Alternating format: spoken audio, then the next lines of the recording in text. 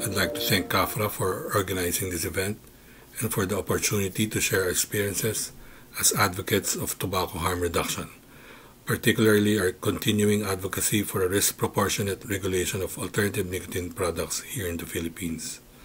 As a quick introduction, I am Joey Dulay, President of the Philippine E-Cigarette Industry Association, or PCIA. PCIA is the largest e-cigarette trade industry organization in the Philippines, composed of store owners, suppliers, and manufacturers of electronic cigarettes as members. Since our founding in 2013, we have been actively engaging our legislators both in the lower and upper chamber of the Philippine Congress, as well as our regulators from the Department of Health and our local Food and Drug Administration agency for the passage of a law and regulation that will reasonably and effectively regulate alternative nicotine products in the Philippines.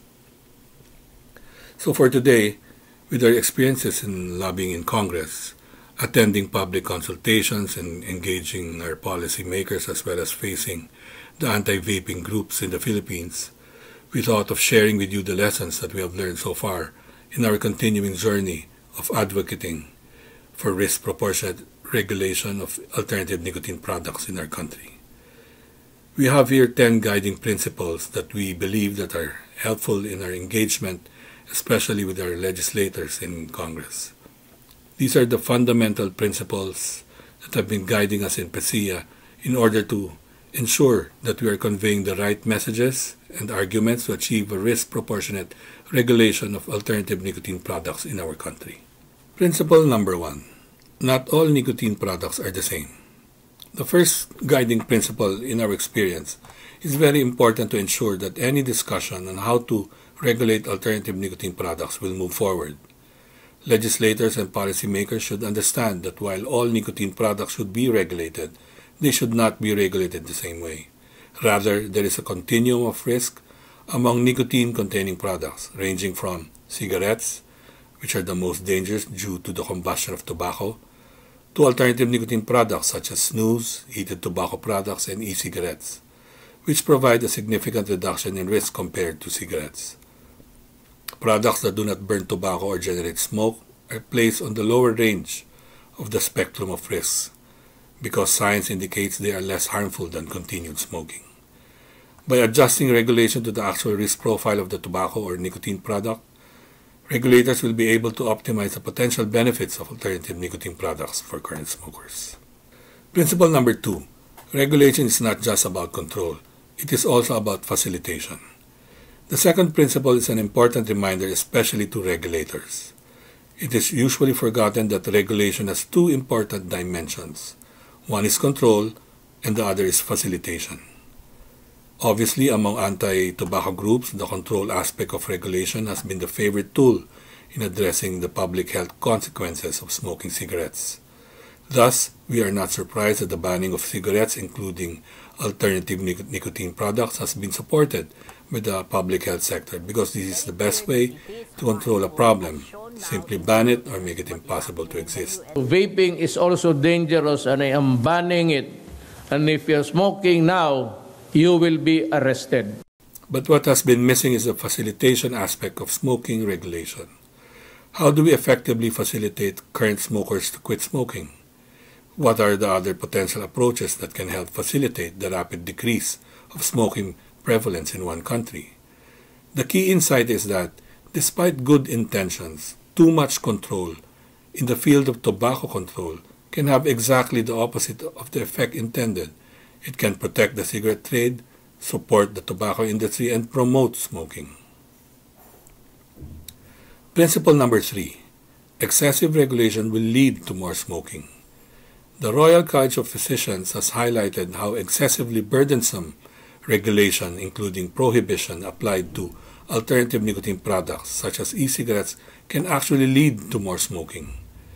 However, if a risk-averse precautionary approach also makes e-cigarettes less easily accessible, less palatable, or acceptable, more expensive, less consumer-friendly, or pharmacologically less effective, or inhibits innovation and development of new and improved products, then it causes harm by perpetuating smoking. Getting this balance right is difficult. Risk proportionate regulations resolves the regulator's dilemma. The question for regulators is how to achieve the balance mentioned by the Royal College of Physicians, given this is a treacherous landscape in which a regulation can work in the opposite way to that intended. The answer is to use risk proportionate regulation. That means the strength of regulation should be proportionate to the risk the product poses to users, with the aim of encouraging migration from high-risk to low-risk products. Principle number 4. Sound science should provide the basis for regulations and standards on alternative nicotine products. The fourth principle advocates for a science-based and evidence-based regulation. Legislators and regulators should take a dispassionate view of scientific arguments and not accept or promote flawed media or activist misinterpretations of data. For example, much has been made about gateway effects, in which use of low-risk products would, it claimed, lead to use of high-risk smoke products. We all know that there is dearth of any credible evidence that supports this conjecture. What government regulators should instead remember is that scientific research will be increasingly essential to the development and implementation of effective and workable regulatory policies for overseeing all tobacco, nicotine, and alternative products and the development of lower-risk products. Principle number 5. Innovation and technology must be encouraged to develop lower-risk nicotine products. The fifth principle calls for an open mind about the potential for new technologies and innovations that can help people stop smoking. As what is happening in other sectors like the fossil fuel industry, new technology and innovation should be encouraged and supported in both the private and public health sectors. Historically, established industries have been transformed or eliminated when innovation flourishes.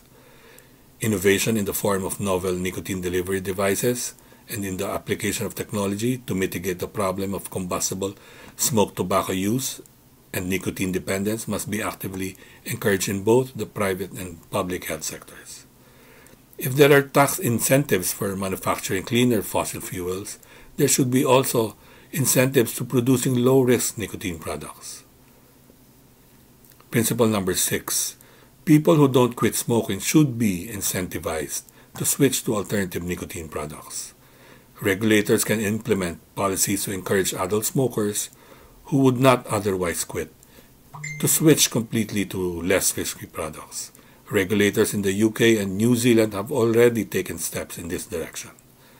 In order to accelerate switching to less harmful alternatives and encourage further innovation, regulations of tobacco and nicotine products should, number 1, require appropriate warnings that reflect the risk profile of different categories of products. Number 2, allow some freedoms for communicating about alternative nicotine products. Number 3, allow the use of flavors in alternative nicotine products because a ban on flavors would only shift consumers to unsafe and unchecked black market products. Number 4, set lower taxation for smoke-free alternatives. And number 5, allow greater freedom to use alternative nicotine products in places where cigarette smoking is prohibited. Principle number 7. Citizens have the right to receive truthful and non-misleading information about alternative nicotine products. People who smoke will only switch to less harmful alternatives if they know about them and understand their risks relative to cigarettes and other combustible products. Truthful information can be a powerful incentive to propel smokers to switch from the most dangerous tobacco products to lower-risk alternatives. In contrast, keeping adult smokers in the dark or providing them incorrect or misleading information about smoke-free alternatives will prevent smokers from making better choices and will prolong the smoking epidemic. Regulatory policies play a critical role in ensuring the free flow of truthful and non-misleading information to consumers. Principle number 8. Novel nicotine products should meet minimum but reasonable product standards. Given the multitude of technologies and product variants in this area, we support the idea that setting minimum but reasonable product standards for new tobacco and nicotine products is critical.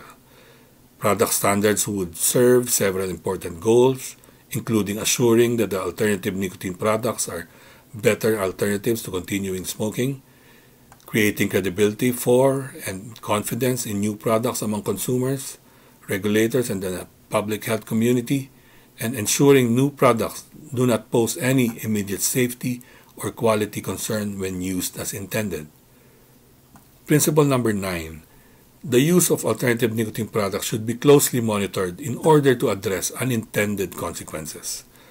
Alternative nicotine products should only be marketed to adult smokers who do not intend to quit and want to continue to consume nicotine.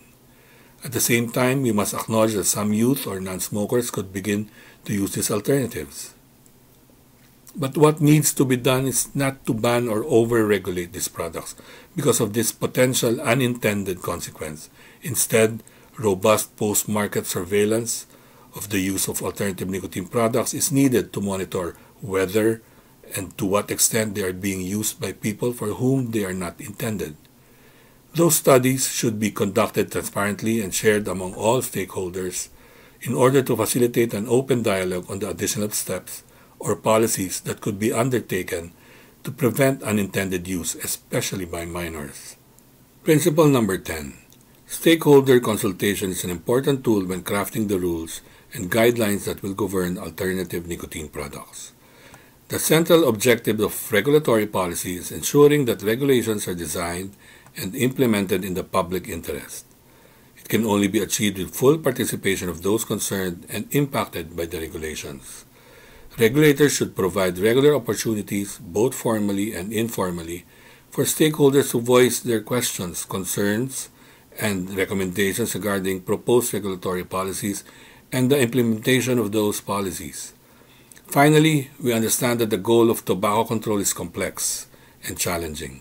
It is also achievable, but only if all parties, including regulators, consumers, researchers, product manufacturers, and the public health community are included in the debate and are committed to fairly and transparently engaging with one another regarding the policies that can ultimately propel innovation and alter consumer behavior to benefit public health.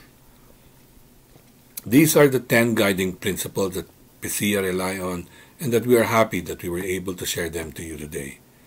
Thank you very much again to CAFRA for this opportunity. Stay safe, everyone.